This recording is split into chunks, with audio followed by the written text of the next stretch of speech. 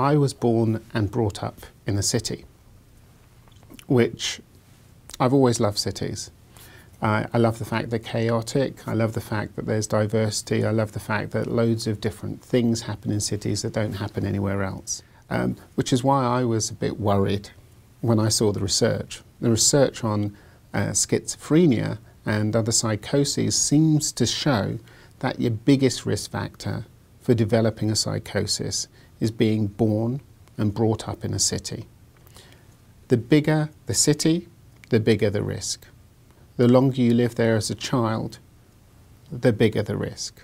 Now, nobody knows exactly what it is about a city that increases the risk of developing a psychosis.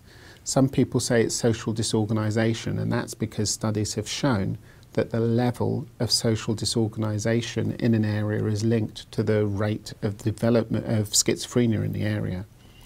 Other people have said that cities are chaotic, and if you're a child and you're living in a chaotic sort of area, it leads to problems in the developing brain, so that the developing brain gets confused more easily, and that increases the vulnerability to developing schizophrenia.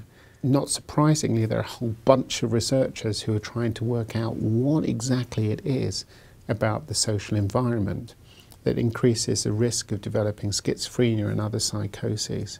One of the ideas there was at one time was preserved food.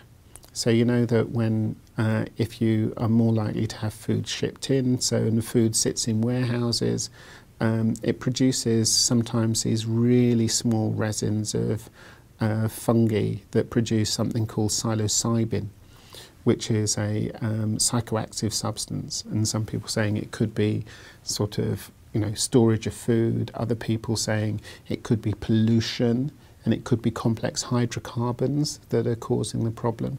Other people go down the social route and say it's the social adversity, it's the how you develop the kid's brain.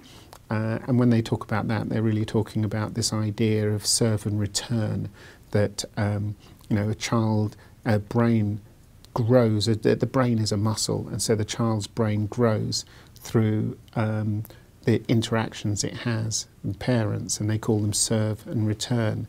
So they send a bit of information, they look at the response, and that changes the way they respond socially. And one of the things that cities do pretty well is they eat parental time. And so it could be that just the amount of time that people have with their kids is decreased because people have to go to work and they don't spend time at home. So there are all of these ideas around what it is about a city.